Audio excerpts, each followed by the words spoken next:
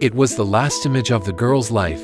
11 days later, she appeared in a suitcase by the pond, and the girl was dead. Everyone wants to know who the killer is. What was his motive? The time was March 27, 2009, in a small town in California. Sandra, an 8-year-old girl, was coming home from school. Sandra is very popular in the town, and there is hardly anyone who doesn't recognize her. She is very friendly and eager to help others. She has a big smile and captures hearts. Sandra is in 2nd grade. Usually after school she would go to a nearby park to play with her friends. All the residents here knew each other and pretty much trusted each other. However, hours passed and Sandra still hadn't come home until dinner time. Mom became worried and she called her friends to ask them, but no one knew where Sandra was. Mom quickly called the police for help. Janet, the chief of the town's police department, she has just taken office. She is very concerned about Sandra's well-being. The police quickly launched an investigation and checked the security cameras. Soon, they caught a glimpse of Sandra. She had appeared on the surveillance footage at 4 p.m. Sandra was wearing a pink t-shirt and black pants. It was only one clue, but it was very important. It would help the police know Sandra's features. It could also pinpoint a time frame. That night, the police and surrounding neighborhood were desperately searching for Sandra. But until dawn, they still hadn't found anything. Sandra had just disappeared. Janet put out a missing child emergency bulletin, and she was hoping for more help, because she knows that 97% of children who are abducted are killed. The more time that passed, the slimmer Sandra's chances of survival became. Luckily, the bulletin caught the attention of the FBI, the Child Abduction Rapid Action Team. 16 hours after Sandra's disappearance, agents led by Joseph went into action. They used more resources. Some agents were tasked with questioning the neighborhood, and they got a lead. On the afternoon of Sandra's disappearance, there had been a female neighbor who indicated that her suitcase had been stolen. The agents wondered if the tip had anything to do with Sandra. Some other officers searched with dogs and followed Sandra's scent, but Sandra's scent disappeared around the corner. This made the police feel bad, because the park on the corner is home to sex offenders, parolees, and other people who are very dangerous. The police found a man who had tried to kiss Sandra in the park 2 years earlier, but he told the police he didn't mean any harm, and he had no criminal record, and the police found no useful clues. Although the search operation lasted a week and involved 200 to 250 people, it was the largest search operation in Northern California. But very sadly, Sandra was not found. It was like she disappeared into thin air. But everyone still believes she is alive.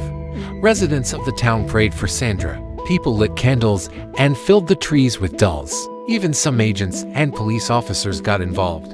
But something unexpected happened. A female neighbor became so agitated that she screamed at the top of her lungs. The agents went to check it out along with the police. The note on the floor shocked everyone. The note read, "Cantu is in stolen luggage in water at Bichetti and Whitehall. Signed witness." The investigators quickly took the note away, and they had some questions. Because the note contained intentional misspellings, investigators believed that someone was intentionally hiding the handwriting. To verify the authenticity of this information, the agents and police went to the pond to investigate. However, the pond is so complicated that they don't know where to start looking, and it's hard to confirm whether Sandra's body is in the water. Things seem to be back to square one. Agents and police redirected their investigation to the female neighbor who found the note. The female neighbor's name was Teresa. On the first day of Sandra's disappearance, she had indicated that her suitcase had been stolen. These two clues raised suspicion. When the investigation began, however, Teresa gave a very strong alibi. She said she was setting up in her father's church on the afternoon of Sandra's disappearance. She also produced call logs proving that she had spoken briefly with the park ranger on the church's phone. Still, agents and police persisted in their investigation. Soon, they found a note in Teresa's car. More suspicious circumstances arose.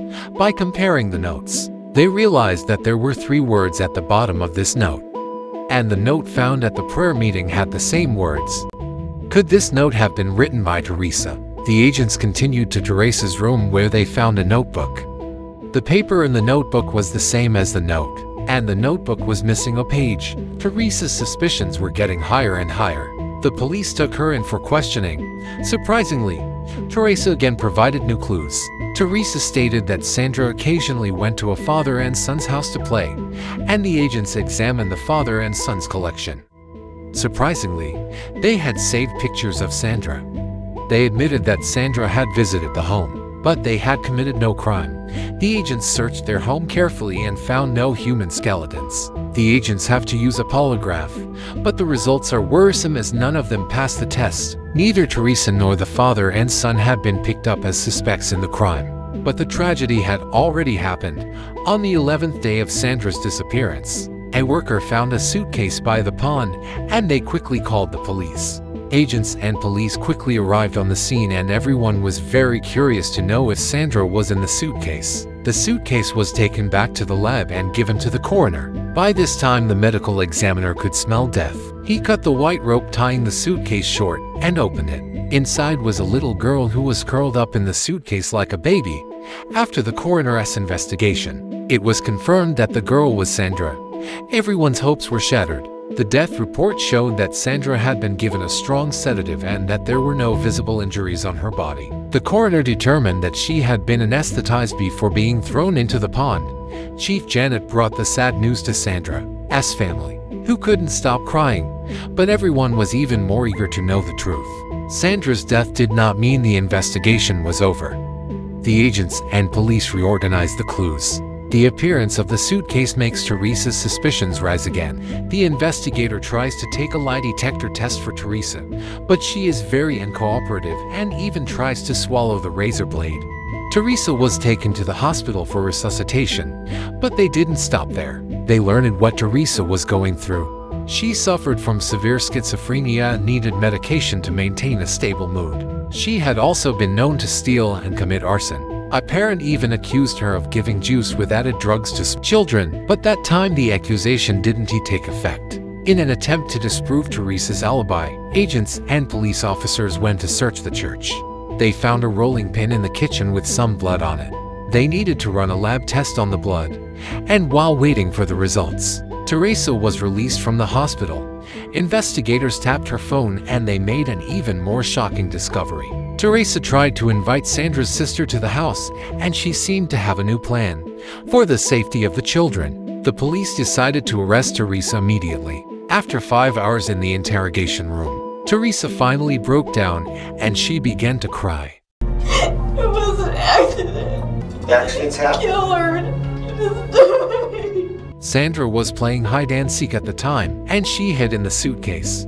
But Teresa didn't see it. She carried the suitcase to her car and went to work at the church.